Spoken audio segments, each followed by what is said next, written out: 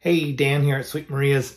I wanted to make this quick video as a PSA for cleaning your roaster regularly. Today's demonstration is going to be with a Behmor that was donated to me by a friend, claiming that it was broken and that they were going to take it to the trash heap. So I took a look at the roaster, saw how dirty it was, and asked if I could bring it home, clean it up, and see if we can get it running again. Let's go ahead and have a look inside. Pull out the old school chaff collector and the drum. And you can see just how dirty this roasting chamber is. Sorry about the poor lighting. It looks like there was a chaff fire in here at some point, if not multiple. But one spot in particular I want to point out is this right here. That's where your thermistor sensor is located, and that is used to regulate the temperature of the heating elements. So when this gets dirty, it's not able to do its job. I'm going to try to clean up the whole inside of this roaster as best I can. Pull the side panels and the back panel as well, and clean the afterburner. The best part about this is all you need is some cleaner, a sponge, a Phillips screwdriver, and a little bit of elbow grease. Before I disassemble the Behmor, I'm gonna get a bucket of hot water and Kafiza going so we can soak the chaff tray and grid drum while we're cleaning the Behmor.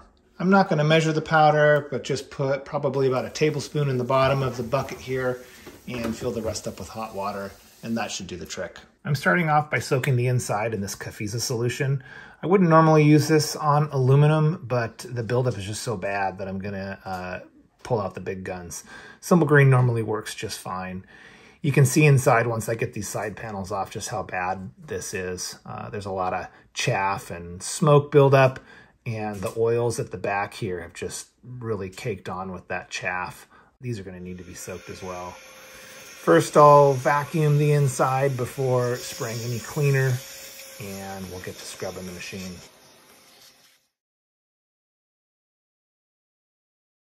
I was able to get off quite a bit of the soot and smoke buildup, but before I go any further, I want to make sure that this is going to roast coffee.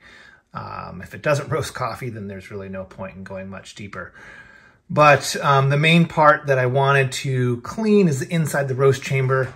I want to make sure and get that sensor nice and cleaned off so that it can regulate the temperature, and also just clean up as much of that soot as possible so I don't produce unnecessary smoke. I noticed that the panel, not all the buttons were operating when I first plugged it in. I could only get the 1 pound button to register. But as I've pushed them more, there it goes. I'm starting to get them to function just with use. So I don't know, let's see what happens here. I've loaded 150 grams. We're gonna do pretty light duty, 1 pound, and I'm gonna go ahead and give it a whirl. The heating elements are glowing red hot, so that's a good sign. I'm not able to get the light to turn on, but the most important part is working, so that's good. The motor does look like it's running a bit slow, but this is really just a health check. I want to see what's working and what's not working.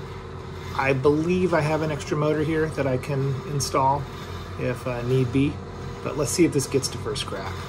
Okay, we're about, I guess that's 11 and a half minutes in, and we got first crack, so that's great. Music to my ears. After one final scrub down, I'm super happy with the results. There's still quite a bit of discoloration inside the roast chamber, but it's roasting coffee again, which is as much as I could have hoped for with this machine.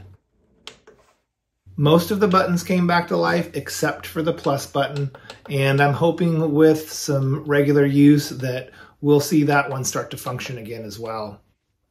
It's incredible to see just how much cleanliness impacted this roaster's ability to roast coffee. It says a lot about the importance of keeping up a regular cleaning schedule, of course, but it also speaks to just how tough these Behmor coffee roasters are.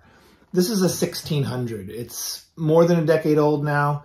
It's seen a ton of roasts, and I think it still hopefully has quite a bit more in its future. I'm really happy to have saved it from the transfer station and looking forward to roasting on it more. So thanks a lot for watching.